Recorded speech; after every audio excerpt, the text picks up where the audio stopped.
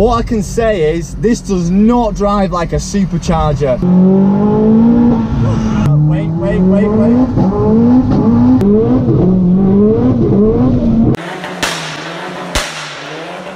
Yeah, lads. We're good? We're recording, son.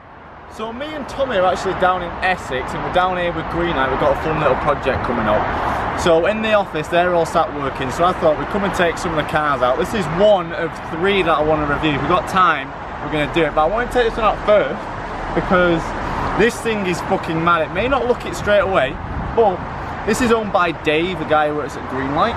And I used to have a MK6 ST and I absolutely loved it. The only reason I got rid of one was because it was too slow and it was a bit too small. Now, although this one isn't any bigger than the one that I had, this is a hell of a lot faster than the one that I had.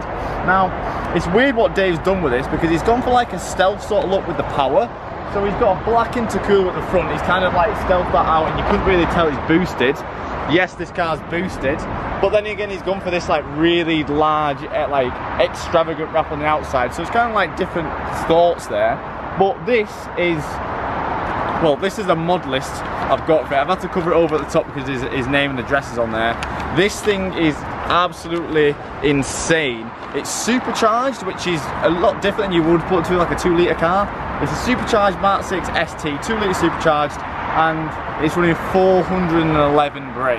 And holy shit, I just drove it on the way here. Fucking fast. Fucking fast. It's fucking fast. I drove it on the way here, we put down a little bit just to kind of engage it, and this car drives insane. But we're going to get onto the driving. This is going to be dead easy for me because I had a MK6 ST, so with my reviews I always like to do the interior, do the little fiddly bits, do the things which are weird and quirky, and then go into the driving. I'm going to try and limit the weird and quirky bits because this is mainly how this car drives, but we're going to go into a couple minutes of the quirky bits about this car, and then we're going to take it for a spin, get the GoPros on, and experience this with me because there's a lot to talk about it. So yeah, MK6 ST, you've probably seen a lot of them about. We've got the RS wing. Now, I'm usually not a fan of the RS wings on the Fiestas, but because the rest of the car is that extravagant, it kind of fits in. Now the car is pretty stealth look on the outside. You won't think too much of it. I didn't think too much of it when I first seen it. You've got the black cooler there, which is obviously hidden. Now the interior in this is insane. Like, it's, Dave has had this car for over 10 years. He's done absolutely everything. Apparently the guys in the office are like saying this is his absolute baby. So thank you, Dave, for letting me take it out, because I know that it can be a bit issue with it. But look at the interior. He's spent so much time on this, and push start, all the gauges fitting absolutely lovely. Everything's perfectly colour coordinated. We've got the Recaro, what are the CS seats? Right, so the Recaro CSs, Tommy tells me that these come in the Mark IIs and the Mark IIIs. Yeah. Yeah, and he's had them retrimmed and everything's just perfect inside. Now originally I thought this car was black, but actually it's blue. And the one thing that I loved about the STs over the similar sort of competition like the Clios and stuff was the interiors on these are so much nicer.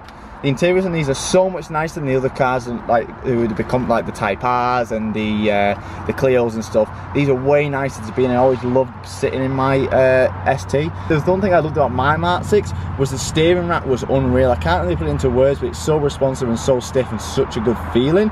So I've drove this and it's exactly the same thing. And he's obviously done everything. Like the amount of big names on this car. He's got Cosworth in here, Cosworth Inlet. Literally, I'll put all the mod lists in the description. I'm not going to go through it all now if we don't have time. But literally, he spent so much time and so much money on this, and you can actually tell that this is his baby. Now, it does have the little quirks that the MK6 has. The crunch in reverse, I know that the MK6 is notorious for this. It still does it now, even with the Quaife diff and the paddle clutch that he's got in this. It's still crunching in reverse. There's a little trick to bypass. If you go into first and then reverse, it doesn't crunch. Never understood why the MK6 do this, but all the gearboxes do this. And the one thing which were absolutely horrible with the MK6s, the pulley things on the seats were awful. They used to snap all the time. And to be fair, this one doesn't even feel that much better. This one feels like it could literally snap at any point. Every time I used to get into a MK6 ST, almost every time they either had both or one of the catches on the seats snap. So it is starting to rain a little bit, so I'm going to try and limit this and get in the car. Oh yeah, baby! This has got the fancy upgrades which all the other Fiesta do. They always put the Mondeo brakes on the front and the Focus ST170 rear, on the rear. It's got all that. As again, lads, go and look in the description. The amount of mods it would, I'll be sat here talking about half an hour trying to list this car. I've been excited to drive this. Need some more fuel, which I'm going to have to text him what fuel goes in it. But let's go and get to the important part of the video, which is how this thing drives. So whilst we're driving to the fuel station, we need some fuel. I'm going to quickly go over what I can remember that this car's got. So it's running 411 brake.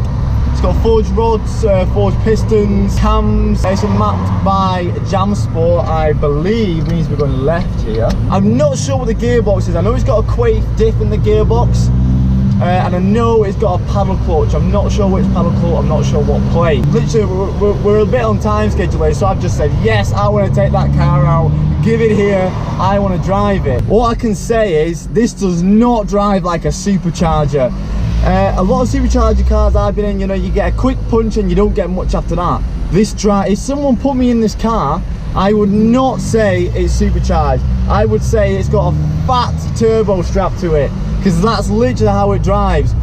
They, you know, you don't get much, and the boost comes in so late for a supercharger. See, even then we weren't on boost. It comes in at like 5k, and oh my god, if you're in first or second, you've got to be ready, because it will hit the limiter fast. Now, in terms of modification lists, I think this is one of the most, if not the most, modified car I've had on the channel. I didn't actually know that much about it. Dave is the sort of guy where he doesn't actually boast about it. He said, yeah, I've got a MK6 ST supercharged. Wait, what? And then when I see the mod list, holy shit, lads, this has had a lot of work, time and money spent onto it. Now, I've heard something before in the office that this is the fastest supercharged MK6 ST in the country. That's Tommy behind us in the DC5. Don't quote me for that, I just heard it around the office. I didn't really question it because we were on our way out, but I can understand when this comes in boost. Oh my god, I still can't believe it's a supercharger, and it's raining, which is not what we want.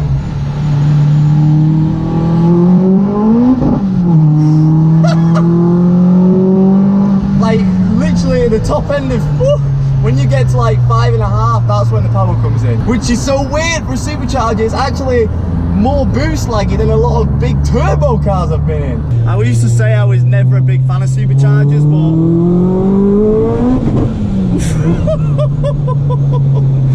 but this is, I think it's changed my opinion. And the noises this car makes are insane. You can't actually hear the supercharger whine that much. You can obviously a little bit, but because the exhaust is that loud, it kind of dims it out.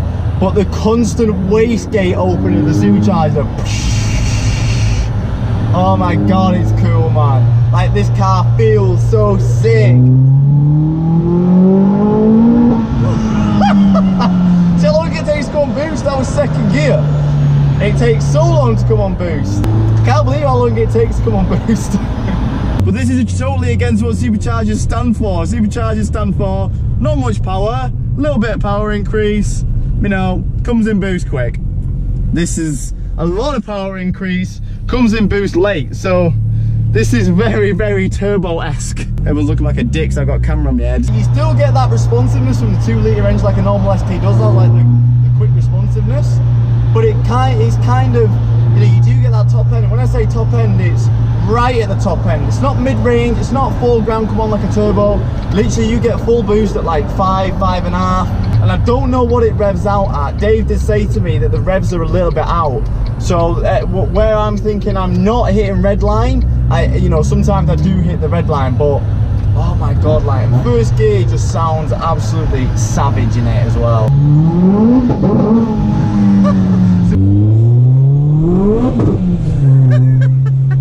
Wheels just spin when it's a bit wet. Now I'm not going to be able to test the handling that much, because as I say, it's a bit wet today and I don't really want to do that in the wet, and it's really moist. But see, wait.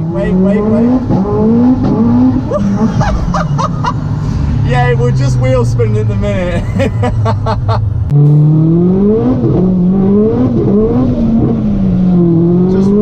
just wheel spinning in third. Shit! I've missed this. I've missed that front wheel drive terrifying experience where, you know, if you're not careful, you'll end up in the side of the road. You've got the car pulling you all over the place. You've got the wheels slip.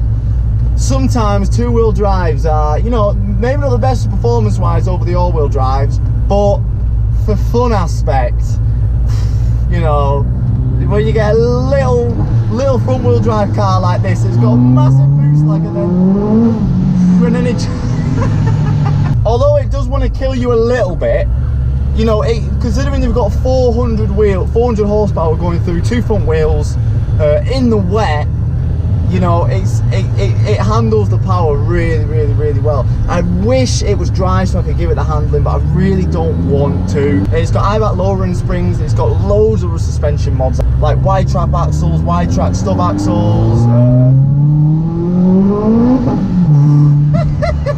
Now it doesn't have any like mad screamer pipes or anything like that, but it's loud when it comes on boost. Now I feel like Dave's sort of guy that likes to keep things nice and clean and content, so he's not like me where he just shoves a screamer pipe once coming out of the bonnet and all that shit. He's doing it really tastefully.